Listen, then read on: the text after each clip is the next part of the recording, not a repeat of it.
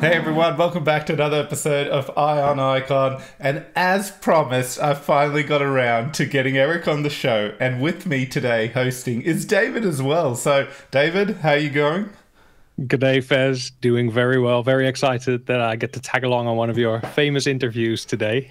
So I'll let you move forward and introduce our guest. Yes, Eric, welcome to the show, man. I'm so happy to have you on. Do you want to tell us who you are?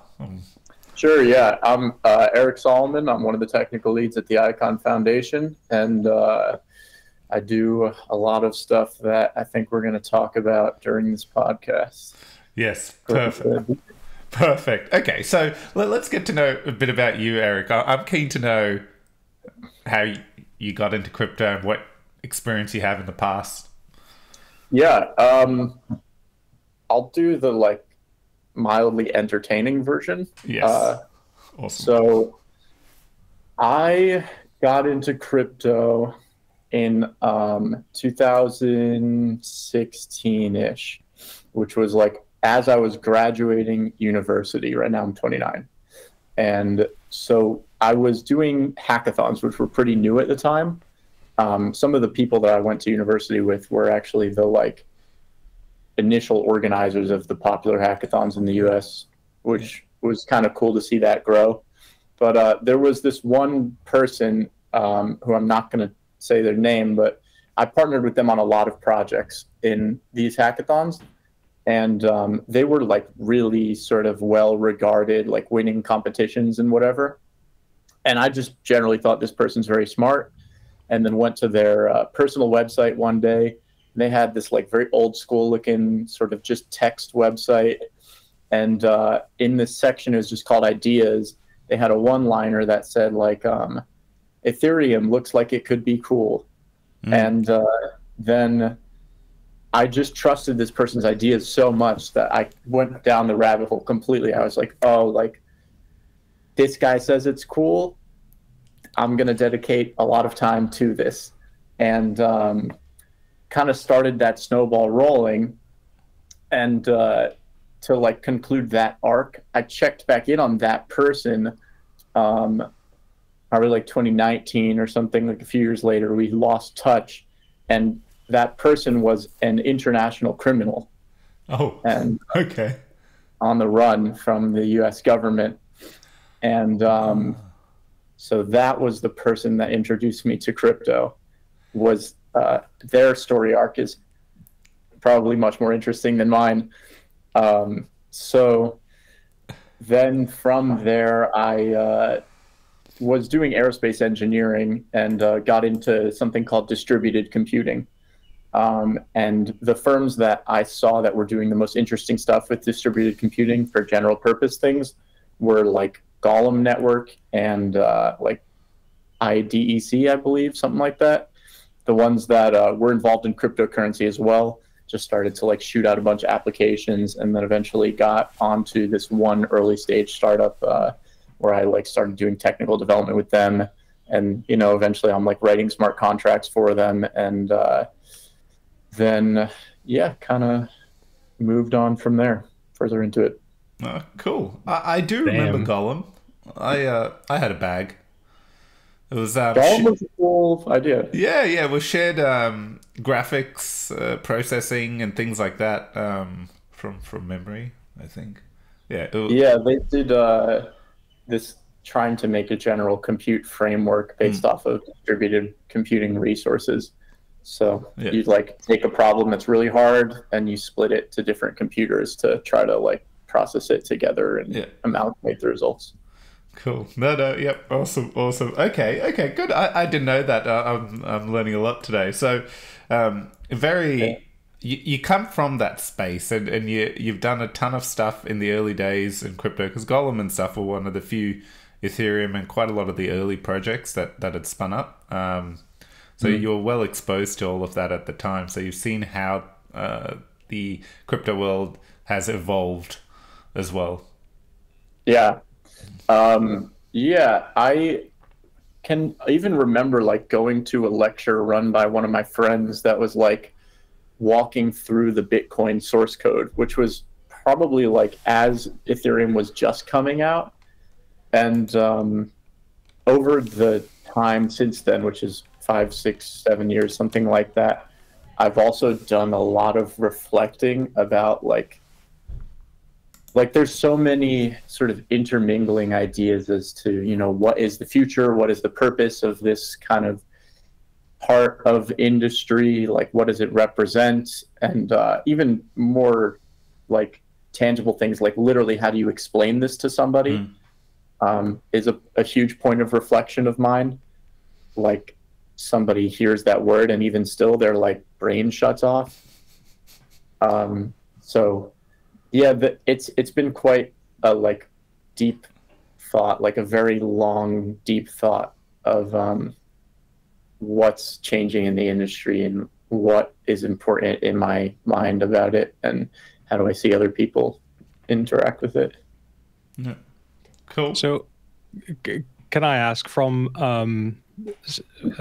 starting off, well, not starting off, you spent about 10 years in open source before joining ICON. And you've just given a bit of an insight into what went down during those 10 years in the fun version of the story. And I think there's an even more fun version of the story that I'd like to hear someday, the one where the names are outed. Oh yeah. Yes, I'm speculating a lot. Indeed. Now with ICON, it's a fun resolution too. Like, man, I don't want to say too much though. This is for the ICON podcast night version. Yes. Well, anyway, it takes yeah. I was going to ask a straight up question now. You're a tech lead at the ICON Foundation. What does that role mean for you? Yeah, so this is obviously, you guys have been in the ecosystem longer than I have, so I think our perspectives are going to cross a lot. But I'll just tell you, like, the way that I have been thinking about it, which is like sort of even still evolving as I get to know more people in the community. I joined January, what was it, 2022, like right at the beginning of the year. And I joined because of my friend, Cyrus Vorwald, who, when I was an aerospace engineer, I was working at this lab at the University of Maryland, and I was a graduate student, and Cyrus was an undergraduate student at the same lab. And we were really solid partners working on that project together, and then became pretty good friends as well. And then, you know, he left to like go pursue his career, and I went to go pursue mine. And then we kind of got back in touch, and eventually he was like, I just got this offer and I want to bring you on as well, so we can be like partners on the ICON Foundation project as technical leads. So basically, since the beginning of our like involvement, which he was October 2021 and I was January 2022, we've been like basically tag teaming a lot of things. And the way that works out is like Cyrus focused on the development of the projects that are like ongoing, and I focused on like the organization of the projects and like how they should be run, basically. So that's kind of the split. Cyrus is like, keep the wheels turning, like this product needs to come out, make sure that it comes out, make sure that it's following good development practices. And I'm like, what are the development practices? How should we start to like, you know, make this a better decentralized community? And like, what are the tenets of a good, you know, decentralized workflow from a technical perspective that should be incorporated into this project?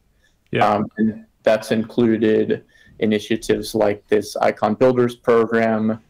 That's included working with organizations in the community to like give them advice, guidance on their technical projects, and trying to help to connect them to other community members. And yeah, there's a few more things, but that's the general idea. Yeah, that's clear. And one of the words I've been seeing popping around more and more is the word grants, right? Like I've been seeing grants popping up left, right, and center. There were grant programs launched. Then we didn't hear much of them. Now they're kind of resurfacing and getting structured, it seems. So I'm assuming that's something that you're doing. And with these, the building in and around the ICON ecosystem, I think I can call it grant-based, because you kind of seem to issue grants for aspects of the building that you need. I'm unsure about how this exactly works, but it seems to be common in a broader crypto sense as well. Like, are there other big blockchains that work in the same way as ICON does, or as you think ICON should do? Right. Well, I would change that perspective a little bit from being grants-based to being more just like participation-based. So building in a decentralized ecosystem is kind of like both interesting and like a tricky topic to tackle, because there's like something that I think has been present in some ways in ICON is like the foundation becomes at the center of a lot of the activities in the community, but really the idea should be that it should be like a more decentralized effort. And so that's kind of why I would change the perspective from like grant-based to participation-based, because you really want to see funding not just coming from like the foundation for like core things, but from like a bunch of different resources that are all kind of working together towards like the same motivation, the same ethos. So yeah, the way that tends to work currently is there's like a core thing that the community needs to be done, and then that either gets connected to a revenue stream, which is like sort of a direct way for somebody to rationalize like pursuing it by themselves in a kind of a private way, or there's some connection to like the overall ecosystem and how like everybody benefits from it. And typically that path without the direct revenue stream attached to it is the one that like gets directed more towards the grants programs, which the most popular ones are the like community grants programs and then the foundation direct grants programs. Yep. So, yeah, in a general sense, that's the way I think about it. Like participation should be sort of at the forefront, kind of a decentralized thing.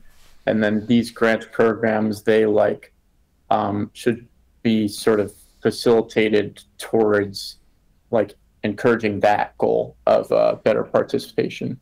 So yeah. So just on that, this is where I get a bit confused, because I understand what you're saying. At the moment, a lot of ICON's efforts is driven through the foundation funding, and yes, we've had CPS. However, I would start to, and people will object with my views, but I feel CPS has kind of just fallen in. We've got the same people, the validators, that role that is meant to be evolving, kind of going back to CPS, and we haven't got new builders coming in to do things. So my question and my confusion around this process is, how do we incentivize people? Like, you know how you said your communities, how do you take the foundation out of it, but make sure that people actually want to do this stuff? Because at the end of the day, people need a bit of money to, you know. Yeah, this is something that I'm kind of in process working on with a couple of different team members from the foundation as well, because like you said, like the foundation is sort of at the center of a lot of the funding. And I think that there's like, you know, obviously we view the foundation as important, and I think the community equally views it as important, but there is a notion that like it's not a sustainable way to run a decentralized ecosystem is with like a single entity completely at the center of it. You basically want to have like independent entities with independent like sources of incentivization that are all collaborating together in order to, you know, grow this thing. And you also don't want all of the like technical decisions to come directly from one central source as well. You want it to like kind of be this distributed thing that like all, you know, gets down to like a set of products that everybody uses together. I don't mean to cut you off, but I just wanted to, sorry, Eric, I wanted to give context. And when you said that, it's like Ethereum, for example, it's not one team driving the chain itself as it evolves. They actually, like I recall, they had several teams working on the proof of stake model and submitted solutions until eventually something was picked as the go ahead and they moved forward with it. But that wasn't just the foundation and core devs working in the background. There were various teams, and recently one of the teams got acquired by a layer 2, Arbitrum, etc. But I think this is what you're trying to evolve to, right? Where there's a lot of different driving forces helping in the evolution of the ICON network. And yeah, so to connect that to the like incentivization and like profitability or sustainability revenue generating model, you don't also in the Ethereum ecosystem, just to use that example, only see the Ethereum Foundation providing funding for things. Although they like do provide a lot of funding for things, you've got like, you know, 90, I don't know if 90%, but like half of the venture capital firms at least or whatever that are involved in cryptocurrency are like invested at least partially in the Ethereum ecosystem. And what that gets is like a number of different like motivations, perspectives that are all like creating, you know, the future developments of what becomes the core products. And additionally to just like foundations and venture capital firms, you've also got like a pretty clear influence from like businesses that collaborate with, you know, more traditional partners that are like, I don't know, like Starbucks collaborated with Polygon. Polygon's a huge contributor to the Ethereum ecosystem, just as an example. For anything like the Ethereum client, the EVM itself, whatever. They partnered with Starbucks and they partnered with like Instagram and whatever to do stuff with NFTs. And so now you've got like these more traditional, how do you say, like incentivization schemes for a company to pursue development of some shared core product that such that it like addresses their roadmap and their issues and like, you know, their ethics and perspective on what should be the future. So yeah, that's probably the three things I can think of off the top of my head is like an independent revenue stream, a revenue stream that's funded by a non-profit, you know, entity such as a foundation, but there can be multiple. I'm sure there are multiple foundations involved in Ethereum, for instance, and a more like for-profit entity that funds projects to be developed for a specific ethos, which is, you know, the comparison is something like a venture capital firm or a DAO kind of like sits in the middle of all of this. But yeah, like that's part of it too. Okay. Yep. So that's the goal. Yeah. Yeah. So, and I know like even because we have CPS and really CPS is, it's got a ton of untapped potential, right? Like when you think of it, there's so many evolutions that can happen from it or variations, like even Gitcoin, for example, that's a big, I recall in the early days that drove a lot of growth on Ethereum from a content from all angles, not just from a development perspective, because it utilized community donations on top of, you know, matching and the way the quadratic funding and stuff works. So, but yeah, so in ICON we have so much space to innovate on the current model, on the current models that we have. And look, let's lead into the next part, because you have been doing a ton of work there, and one of the examples is the Builders program. So I would like to, could you talk through what the Builders program is and what is the goal? Why you focus and zoned in on that to build that out? Yeah, I want to just give like a little bit of clarity on my perspective, just like as a human, like as a worker as well, because I think it's useful to see like, why am I structuring things in this way? I heard this quote the other day. It was something like, take the broad view. And the kind of idea is like, if you've got an idea for a very specific domain, there's also applications of what you can learn to like, you know, different aspects of your life as well. So I'm kind of approaching the builders program as this thing that like it doesn't all it does is like facilitate like connections basically. The way you can kind of see that happening is the like three sort of main components I laid out for it is the like ecosystem, which is like basically where the domain is currently for this ecosystem. It's, you know, there's like some ancillary things going on in the like Polkadot ecosystem. There's the ICON main network, and then there's also the like interoperability technology, which is like all within the ecosystem, kind of within like slightly overlapping but, you know, independent spheres. And then you've got this like roles-based system, which is like detailing if you wanted to participate, then like how can you participate, and you know, what role do you lead yourself towards, and what do you adopt? Are you a technical person? Are you a business developer? Are you creating content? Are you just using products? Stuff like that. And then obviously the one that like most people tend to focus on as the role of the foundation is the grants programs, and like how do you then lead people towards some like bootstrapping funding, or if they are a kind of a more pro bono or like nonprofit-y project, and then how do you like give them a sustainable way to fund themselves? And so the builder program contains like this diverse information because it's all connected.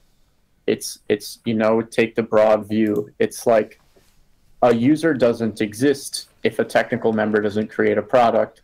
A technical member like either needs to become the business developer themselves, or they need to partner with somebody else who can get like a team together for them. And the like, I think one of the major points that has been lacking from the ICON ecosystem historically is the like way that all that stuff is related to each other. There's, you know, if I were to just take like a random stab at it, something like 20, 30 businesses or whatever that are running that are like dependent on the ICON ecosystem in some way.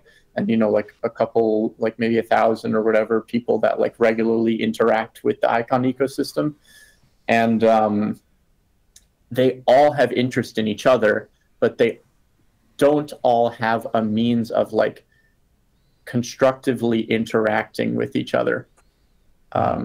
As like a kind of a simple example of what the builder program, like one thing that I've been working on with it is people will come into the Discord server sometimes and they'll go to this channel that's been set up called like dev intro, for like introing yourself as a technical member of the community. And then they'll post something about themselves like, I have skills in JavaScript for 5 years. I've worked with been funded by the like Interchain Foundation on some project, and I've worked with, you know, teams that are distributed across the globe. So I'm seeking a project within the ICON ecosystem. Can you help me connect to that? And that, like, that channel even didn't really exist previously, but now that it does exist, you can kind of see like one of the missing things that needs to be more built up from the ecosystem is like, these people are interested to come work and do constructive like technical developments, but they don't even know where to go. Only recently has there started to be more of a dialogue in that channel, which is like people picking up on like, if I want to start a business or run a project, I can go find the people that have expressed interest here and like pick them up for a team. And the future development of that is there's 3 or 4, depending on how my meetings go, jobs boards that I'm partnering with to like get better ecosystem integrations, so that like not only can people advertise themselves in some like kind of more ephemeral scrolling Discord channel, but they can also like use these services that help them connect to like businesses that are already established to be offering. Or from the other perspective, as a business, you can like help connect to people that want to, you know, develop and work for some established rate that like they can project their skill sets on. Those are, Eden Protocol is one of them. Crypto.jobs, Hive, and Trebutor are those four. Eden Protocol, we're getting, I don't know, I talk about this a lot. It's from Developer DAO, and we're getting a demo of how they can integrate it into the Discord server, hopefully early December. So like people can, instead of just putting their notice on, they can like send some message to a bot and then be integrated into a jobs matching system. Which is, I think, really awesome idea. And, you know, we're discussing with the Hive Foundation or the Hive project to like make a better ecosystem connection so that people can get paid on their service in ICON, and then we can help direct like technical members to put their profile up on Hive, and businesses to like put their, you know, jobs or bounties if they want to do one-off stuff on Hive as well, as a way to like kind of create more actionable items for the roles that are being established in the Builders program as it sort of relates to the ecosystem. And I think, you know, there's the third part, obviously, which is the grants program, which is important. And some of that stuff will probably be like, if you've got a job or something like that, you can connect it to these jobs platforms. But also, like, from that perspective of what we were talking about earlier of different incentivization streams, it should ideally be then connected further to like a venture capital firm who wants to provide ecosystem support, or an independent firm that like has their own, you know, revenue stream from whatever product or partnership that they're producing, that they can like provide ecosystem support. And so a little less focused specifically on just grants as like a sustainability measure. Yeah, that's kind of the Builders program, and then an example about it in like, but yeah, take the broad view is kind of the perspective I'm taking on it. Okay, and then some of the stuff you've just touched on as well, it seems like your goal is, and you've touched on this a few times, is enabling teams to get resources, and at the same time, whatever they're building, giving them exposure to other funding methods. So that is not foundation related necessarily. So in this case, what you were just talking about, that's how I've understood it. Is that a good takeaway? Yeah, absolutely. Yeah. Some of that stuff obviously needs to be further developed as like a business development, you know, endeavor. Like, how do we then get more people invested in the ecosystem? But yeah, 100%. And can I ask a question about the so-called crypto job boards that are out there? Have these always been around, or is this something that's kind of popped up since, I don't know, last bull market, or is it something that is just recently grown? Is there a steady flow of, is it only devs coming through, or is it all sorts of crypto enthusiasts that are seeking jobs in it? It's like not old, I guess, but yeah, it's probably been, if I were to guess, the first ones were popping up in and around like the 2017-ish bull market. Yeah. Just because that was when so much money was like getting thrown into the industry. Before that, I don't think you saw as many dedicated sources, but now there's like two major developments, obviously, that have happened since then. One is there's more money in established projects, and two, there's like sort of more interesting ways to get paid based off of smart contract and like asset flow. Yeah. So companies are trying to like create more market niches based off of these new things that haven't really been capitalized on as a kind of ancillary effect.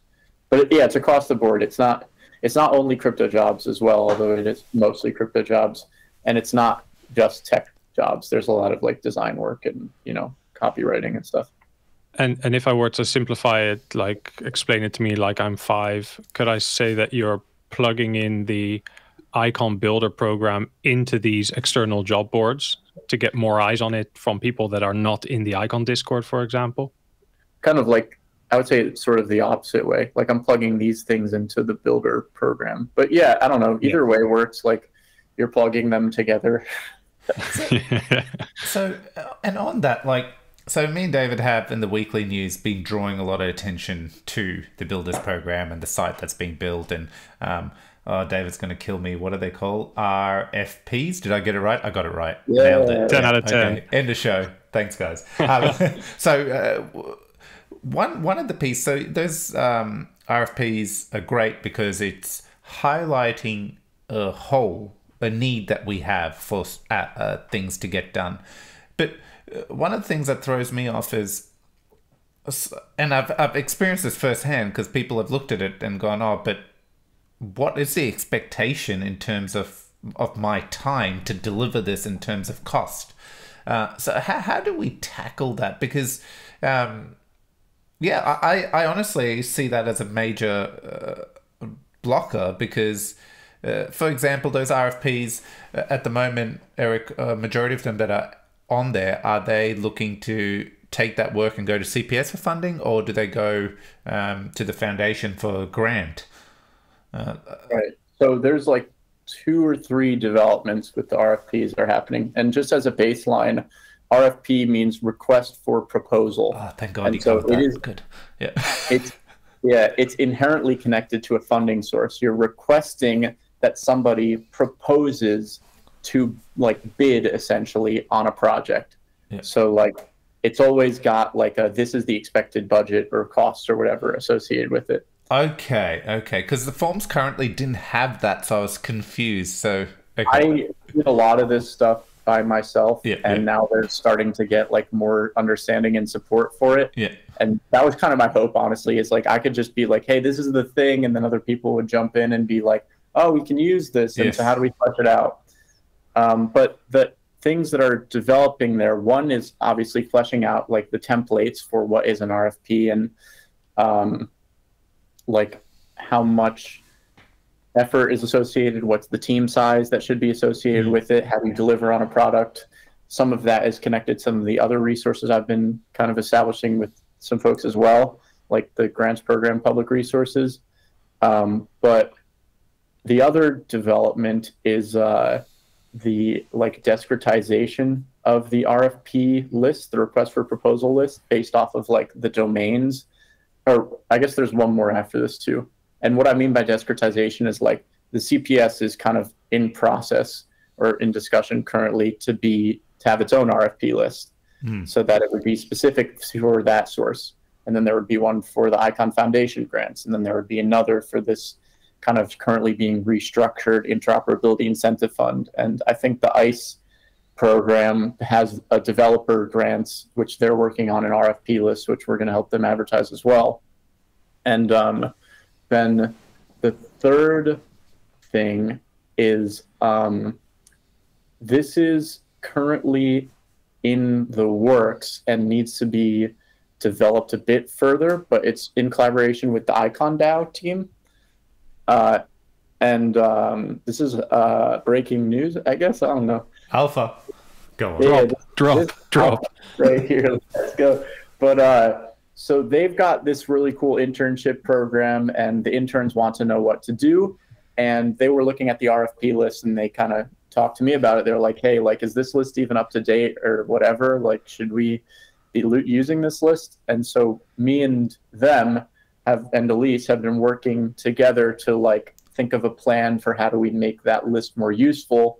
And one of the things that we're looking to do is get more feedback from organizations in the community, like, you know, for instance, the Balanced team or the HANA Wallet team, or like even the Ion Icon team or whatever, of like things that they would like to see for the ecosystem as like kind of an effort to even further decentralize interests. Like, what do you want to see from the ecosystem? How can we turn that into an RFP that like either one would be like, you know, something that could be proposed to the foundation to get funding for, or two, could also get support from one of those organizations that like, you know, they want to like target either hiring somebody and trying out an intern to like pursue this thing to see if they're worth hiring or not, or like just using it as like a bounty style like target for a development that they want done without committing to a full-time resource, where they can like contribute something that they want done and then fund part of it or all of it if they felt like it was worthwhile enough to get implemented on either like a core product from the ICON Foundation, or sorry, from the ICON ecosystem, or from like one of their specific products that they're working on. So yeah, a couple of new things to kind of clarify how the RFP flow should work. So yeah, because sorry, Fez, where does accountability lie when third parties say, "Hey, could you write an RFP for this so that we can build it?" And then the RFP shows up, they propose. But you know, who's the owner of this? Like, who's in the end responsible? Because if the initial party who, like, we're getting PRFPs, proposed are requests for proposals. Yeah, it should be. I mean, that's a good way to handle it. And, so, and then, yeah, just wondering, like, how does that work from a foundation perspective? Because they would oblige and say, okay, it seems like this is wanted, so we're going to see if we can make this happen. But when, after providing a grant, does the foundation, what is the role from the foundation once the grant is provided? To clarify, can you clarify what you mean by accountability?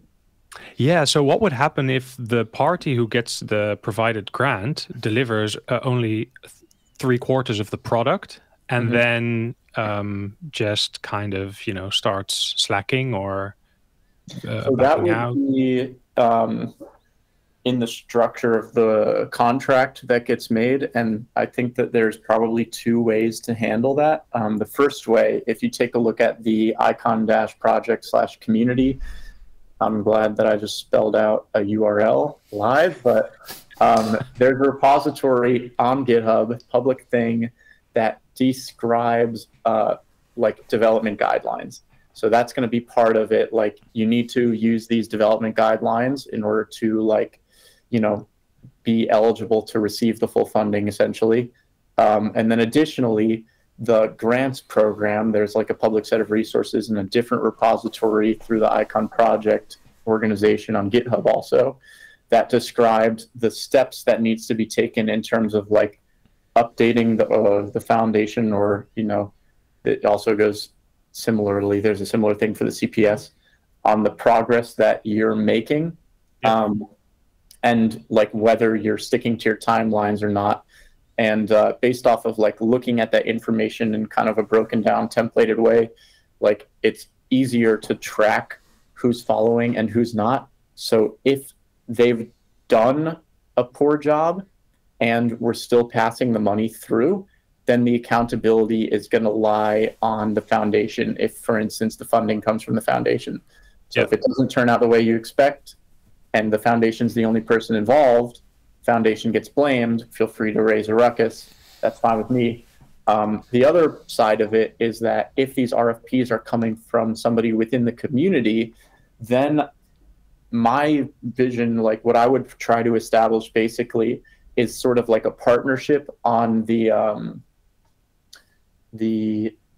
evaluation of the progress of the project.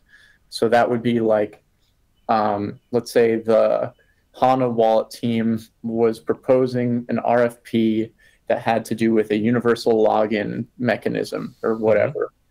And then the foundation put it on the foundation RFP list and decided, like, this is good enough to be something that's funded by the foundation. However, it has applicability to the HANA wallet project. And, you know, obviously you'd want it to be a little more general than that.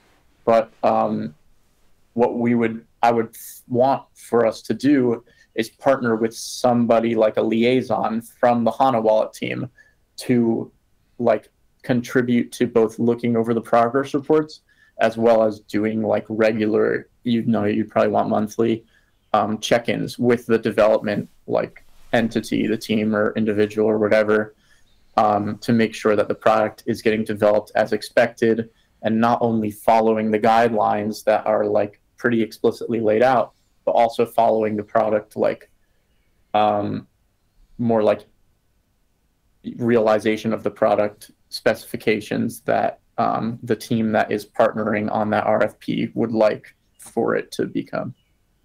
Yeah, that makes sense. And then the guidelines would make it hard to have gray areas, I suppose, and it would basically be more a yes or a no. That, yeah. So anyone could be a liaison in that sense. It also, I don't want to focus totally on like accountability and like punishment, kind of. I also, because I think a lot about this idea of like, when is something like an easy rule to follow, or when is something like a suggested rule to follow that you can like either follow it or just not follow it. And what the guidelines provide is like an easy way to pursue a successful path that like it's really meant to help you. You know, it's not meant to be like a rule that like we're going to slap you on the wrist if you don't follow it, although in some cases that is what's going to happen. It's meant to be more like, this is what has proven to be successful, and everybody has kind of like contributed toward this knowledge base, or, you know, experts in the area at least have contributed towards this knowledge base to let you know like how you can do something. So yeah, the accountability thing is definitely there, but then there's another side to it too, which is like the resources provided should also be like almost like a book that you can read, or like a guideline. Yeah. Mm-hmm. Mm-hmm. So I think it's good to give a bit of perspective here, and I'm gonna say it from the way I've taken it. Okay. In the past, it seems like we would give grants and there was a process. I don't know what that process was, but there was no structured, visible process for someone to go and see that these are the guidelines you need to adhere to. This is what happens here. This is how, and traceability from that for that aspect. A lot of what you're bringing to the table, and I've seen Cyrus has done with the ICON Bridge project in terms of is open source and what is it? The transparency. Transparent. Yeah, exactly. You can literally go into GitHub and see everything that's happening, including progress reports for the teams that are actually working on the project. You are handling with the RFPs and stuff. This is something I've always said. It's like, I get the foundation needs to step back, but the initial direction of where our holes are would need to be driven from the foundation initially, right? So this is where we need more dev tools. We need more, instead of going to the community, guys, we need more of this. Nothing has happened. That's what's happened in the past, and no one's come to the table bringing a solid plan to enable the ecosystem. And a great example is Eric, you've come into the role, you've seen these massive gaps, and you're trying to put these processes. Without them, we'd still be 12 months ago, everyone kind of going, hey, well, when are people going to do something and give us a bit of direction here? So fundamentally, that is being addressed and has been addressed for the last year with all the work you've been doing there. So now it's about getting people to see the model that you've built that is still evolving and going, oh yeah, how about we need I've noticed this gap there, what are your thoughts? And start building out that list of RFPs of things that we potentially need to get funded and worked on to make our ecosystem more vibrant. Yeah, I've kind of gone on a bit of a rant, but this is kind of it's good. Yeah, that's all very true. You're hitting a lot of good points there. Yeah. Okay, cool. So well, one note also, which is this went under the radar, I think, but the list of RFPs that is there currently is mostly from the community, and it's also a decently good list, at least.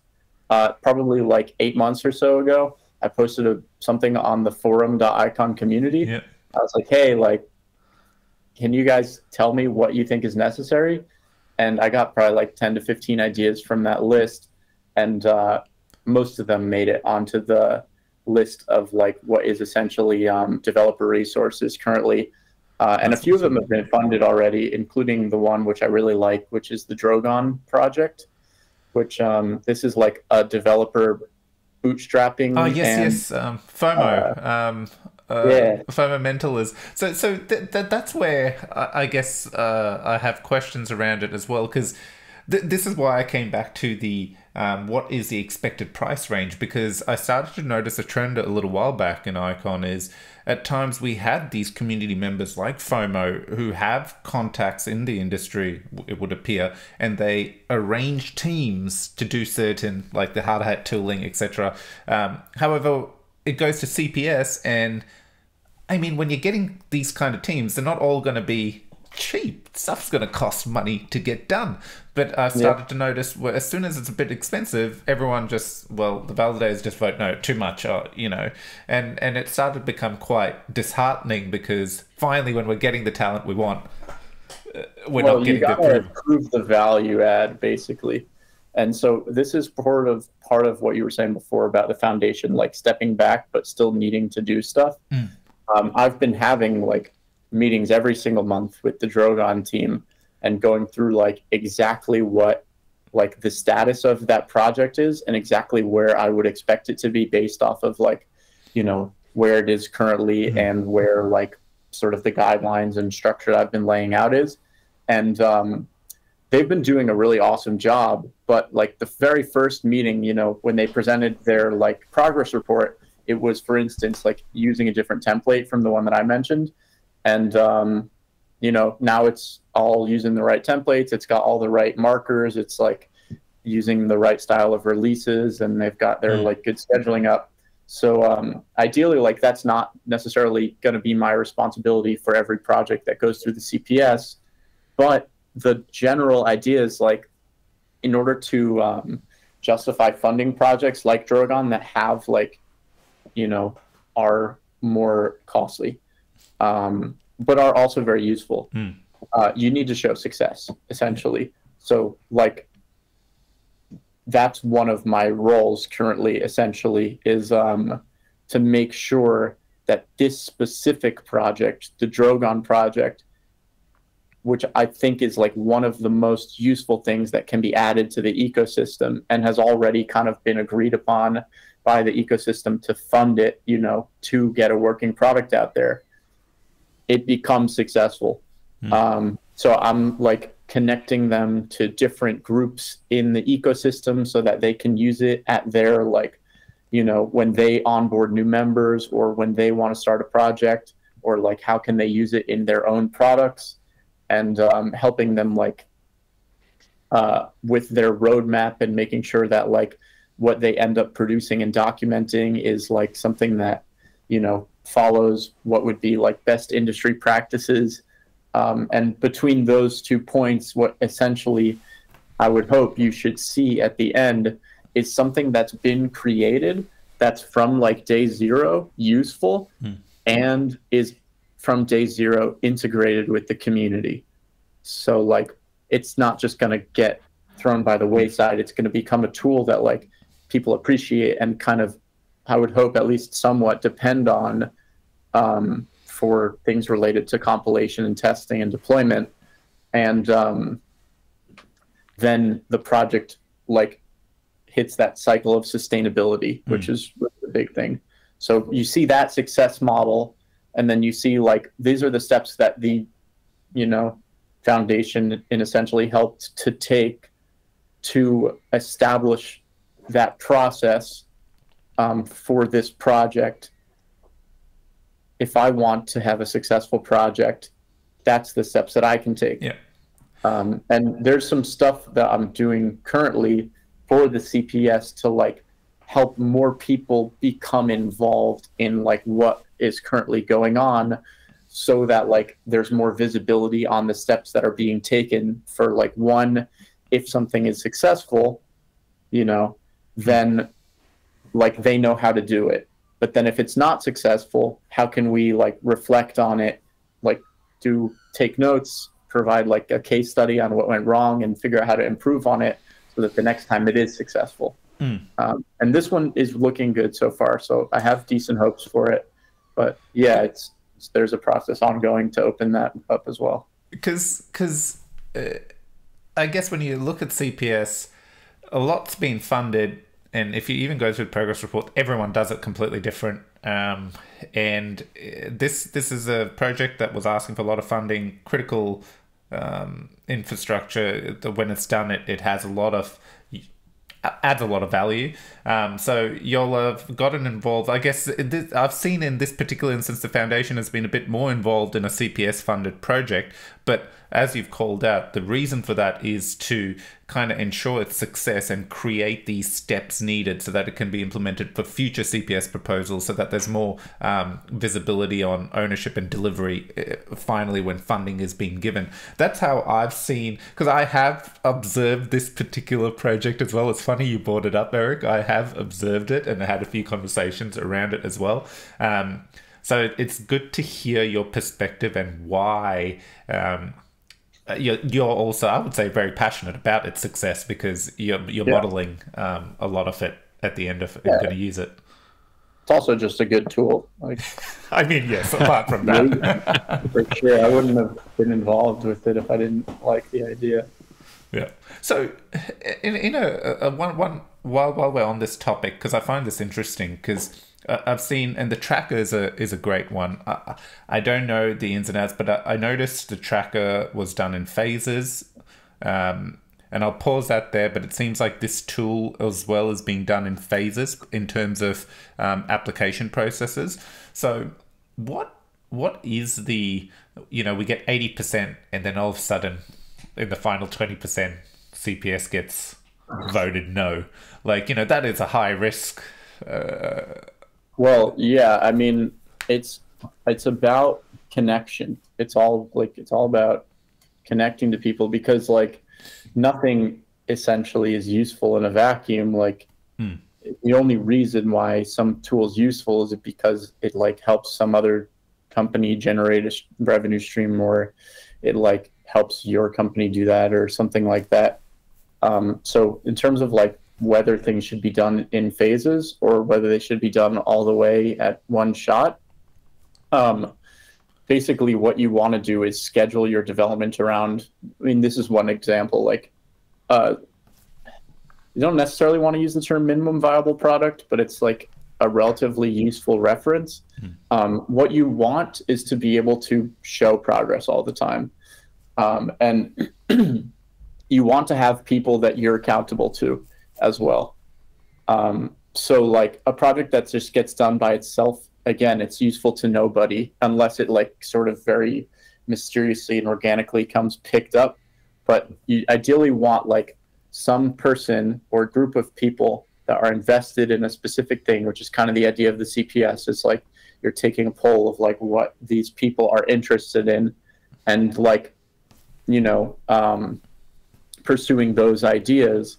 And then like ideally you would want to have some like guideline for projects of all sizes. How can they show that they're either on the path to that original idea, or that they can like make a course correction if they need to, if the like reasons for pursuing that thing have changed in some way, or that they can like reach some point of finality that like ideally impacts the like survivability, the sustainability of their group the least amount.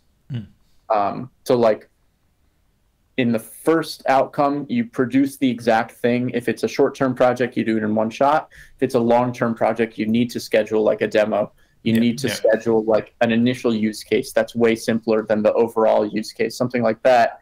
In the second one, you still need to have those demos and like, showcases of a product and ability for somebody to actually use the product in some way, like a legitimate product, not just the marketing resources surrounding the product. But like you also need to be adaptable. You need to like make it so that when the project idea adjusts, you're not like throwing away every single thing that you've done unless that's absolutely necessary. And then the third finality, which just kind of like brainstorming here, obviously there's more, but where the idea gets scrapped, and what you don't want is to like be malignant in that scenario. You don't want to be like screw your team, like I know you worked on this thing for 6 months and you were kind of betting on it for some reason. Like that you could put it in your portfolio or that you could eventually use it to generate revenue. But like, we no longer care about it. Yeah. Get out. Like, you want to help them reach that final point. Yes. If it does become something that's not useful, and then say like, you know, we can still connect you to these other projects that are useful, or something like that, or like we can connect you to these jobs boards for the things that we are looking for. And so yeah, you want to make sure that we don't lose the talent, right? As well, that's the end. Yeah, that's important too. Because this is something that has happened, unfortunately, in ICON. As time has gone, it's become irrelevant, and then we've just lost the team in general, which is, it was a real shame. So, without probing, I'm glad to hear you actually say that. So that's fantastic. I know, Eric, I had all these questions around the community update, but our conversation's been great, and we've been really, deep diving into certain sections. I wanted to ask about the SIGs, so special interest groups, because Cyrus has mentioned it. We've done a few tech updates. We've seen that come out. Your community updates really zone in on this. And I have... I'm curious to know a few things about it. But in general, can you just give a quick overview about SIGs and the goals? Yeah, I'll do a quick version so you can ask more questions. Yeah. There's also two other types. There's special interest groups, there's working groups, and there's user groups. Yeah. Basically, the idea is special interest group is like a team that's working on a product that's pretty core, and or like a domain that's pretty core, and they focus on a specific domain. So interoperability SIG is like a big SIG. There's another SIG that's called contributor experience, which is managing the technical community updates, for instance. Mm-hmm. And then there's another SIG that's called documentation, which, is managing the documentation. Yeah. And then there's working groups, which is like if there's a project that's a collaboration between SIGs, that's a working group. It's a temporary thing. Yep. Then there's also user groups, which is not a core product, but is something that's like core to the ecosystem that doesn't involve like basically core collaboration from the foundation. So the user group that I just established is user group sustainability, which as you guys know, the CPS, it is involved with the community, but it's not specific to the foundation. It's like run by everybody in the community.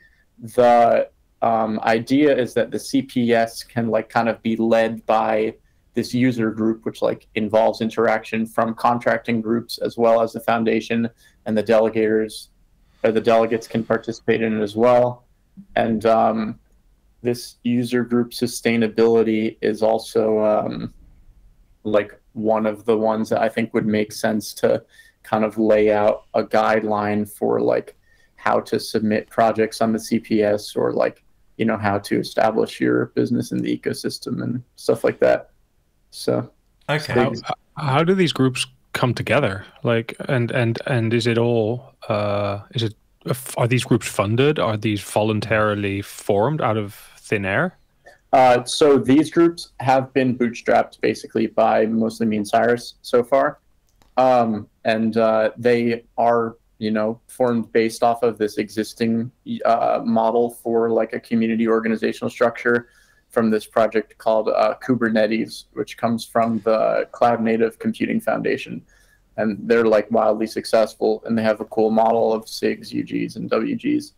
And so the way that we've established the first ones is just talking amongst ourselves, is there anything that you can abstract out into a domain that you already currently have control over? So Cyrus is yes, interoperability, obviously not the full scope of it, but I'm doing the ICON bridge and now integrations for the BTP stuff as well. Mm-hmm. That's a thing that's ongoing, is within the domain of resources that Cyrus is already facilitating, working on, and connections to. So there's no real voluntary aspect of it. It's just stuff that was already happening that is now in a more public setting with this more holistic set of guidelines and associated meetings and stuff. Yeah. And similarly, contributor experience, that was me. Documentation, that was me. The sustainability is like TJ's part of that. That's me as well. And then, you know, I'm going to basically help with some of the developments of the CPS through that. But it doesn't really change anything. It's just like more public and people can come to participate. Right.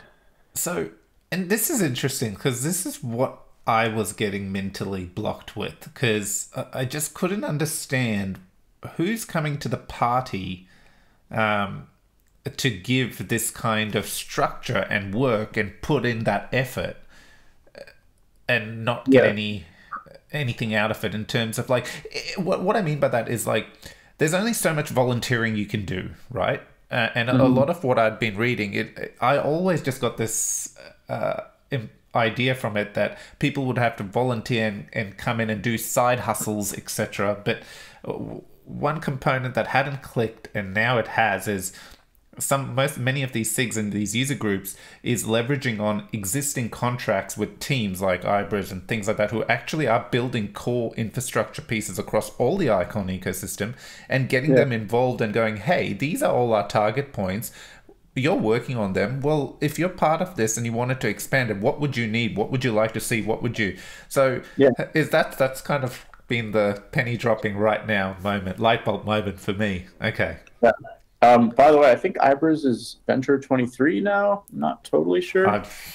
But I hear the name change every day. That's the like, thing you just mentioned of like, what do you get out of it? How do we help you facilitate? That's sort of the whole point of these groups is like, there is actually a lot of benefit to participating in them because you get to like target whatever thing you want to happen for the ecosystem with like almost no barrier to entry for participation.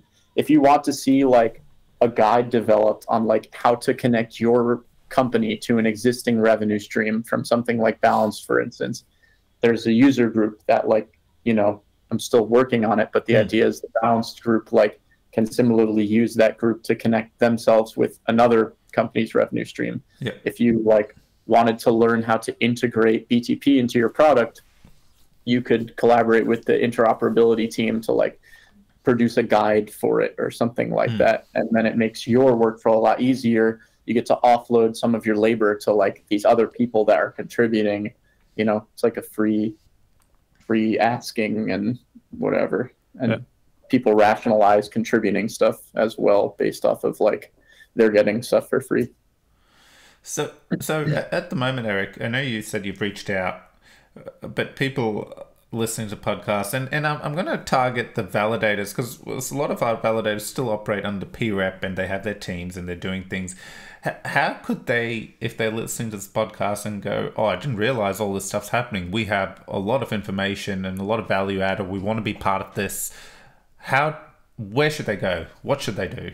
Yeah, so there's the first place, I'm trying to think of how you can get there from like non-GitHub resources, but essentially what you would do is like make your way to the ICON project GitHub, and then there's a repository called community, and from there you can look through the special interest groups and user groups.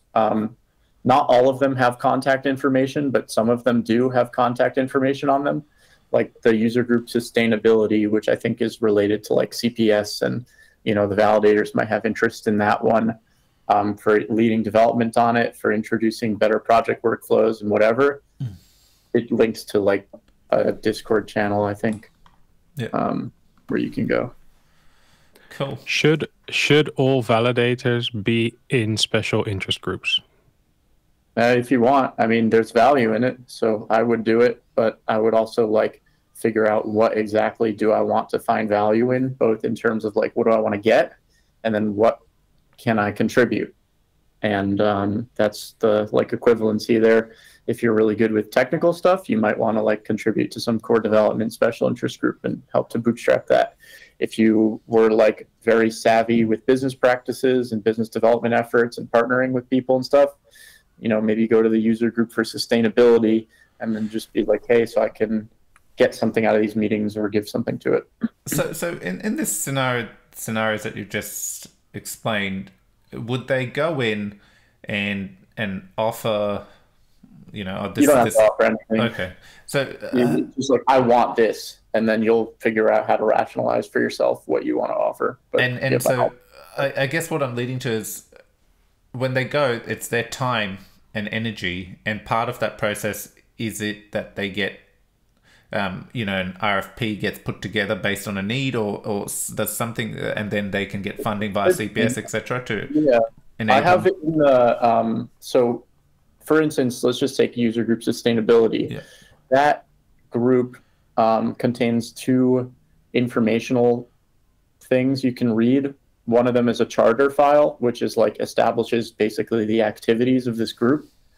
And that list that I put together is like at least a first draft, which I thought was pretty good, of establishing like what are the things you can get. So one of the things I'm proposing is like you can get a case study on your business practices for the previous quarter, for instance, or previous year. So if you wanted something like that, you know, you can get other people in the ecosystem to review what you've done and then tell you how you should improve. Or like, you know, if you wanted to use it to connect to another business to try to like value prop them for like, how can I contribute to your thing in order to get a piece of the revenue that you bring in, then you could like meet with them through one of the communication channels that's listed, or like come to a meeting that you think they might be at, and then just be like, hey, can I like grab you for a second to discuss this thing? Or yeah, just post it as a discussion thread on GitHub or whatever. Okay. But come, I guess, either to explore or like of an idea of something you want. I'm making what I think are useful ideas. The idea, using that word a lot, is that you should have something that you want, and you should like either do it or ask people for it, so that like we can all come together to figure out like how do we then, you know, work together so that we're both getting what we want. We're all getting what we want, and like my business is more successful, your business is more successful, get to like grow as a developer or as a content creator or as a person or whatever. Cool. I mean, I could keep asking and digging, but we're over an hour, so I think we should round it off. David, did you have anything else you wanted to get off your chest? At the moment, no. This has been a lot of very interesting and insightful information, I think, for both of us, Fez, on how things, you know, are being designed, and how stuff that we've already seen happening left and right now, like it's clicking, like you said earlier as well. Would this view, like basically what's in your head, Eric, would that show up somewhere, for example, is this all on the icon.foundation build website, or is that something in progress? Like, will people have to listen to this podcast episode? Oh no, this shows up. Yeah, I mean, for one thing in the community thing, for another thing in the grants program resources, the builder program site contains a lot of this information as well. And then there's something that I'm working on with a couple of folks for like kind of community management called the Orbit model, which is like a model for typically developer relations, but I'm sort of co-opting it to more general community management. That's come pretty highly recommended by the Polygon dev relations team, and then a couple other teams, the Superfluid team, and I think Avalanche as well. They were like very for it. Like, you should basically, you know, prioritize different types of participation and see like how people like to interact, and help them figure out how they can be incentivized, and provide them with incentives and stuff, like including access to funding sources or access to like debugging sessions with developers if you wanted. But that is another thing that I'm like in the process of publicizing and kind of structuring, like exactly how to best portray it to people for, you know, better collaboration and like usage. Yeah. Okay. Well, I have the last question actually on my list here was for Eric. Have you already subscribed to the Icon YouTube channel? If yes, why? And if no, why not? No, and I will do that after this. Why not? Is I basically was waiting to get the interview first. Nice. No, look, it's a great question, and I was literally going to say myself, every time you've got some making progress and you're hitting some milestones, Eric, you should jump on the show and share it, because like this is the stuff I genuinely like. Here in the RFPs, I know you've been working in the background, but David bought this. I actually saw a random link, and then David, when I asked him about it, he smacked me on the head virtually going, "You should know this. This is not a question you should be asking me." And I was like, so like seeing stuff like this is exciting, and it shows that stuff is happening. And you know what? It's me just not being oblivious to it, because I know you have actively dropping blogs, giving because I went through some of the past community technical updates that you have put out where you have been talking about this stuff. So it's not like this is the first time you're coming on the show and this is the first news about it. You have been proactively saying what you've been up to. I don't know, I've been in a hole somewhere, but so look, really excited to get you back on every time you feel like there are major milestones you're crossing that the community should be knowing about, the dev community, all our communities across ICON that should know and come in and celebrate or join the action themselves. I know me and David constantly now in our weekly news talk about people signing up to GitHub and playing jokes that we've recently signed up, and it's a whole new world out there, because GitHub is for a specific user group. Hard. It's esoteric. Yeah. Cool. Okay. No, look, Eric, thank you so much for coming on the show, man. Really appreciate it. Hell yeah, this was great. I look forward to the next time. Thank you. Awesome. As always, everyone, not financial advice. We're meant to tell you to make sure you like and subscribe during the interview. So right at the end, we say that. David, thanks for being on. It's been good having you on and, together interviewing. Usually it's me solo, and it's more relaxing when there's someone else to take a bit of the pressure off. It's been a lot of fun to do, actually. I see why you like doing these. Yeah. Cool. Take care. Thanks, Eric. All right. Cheers, y'all. Bye.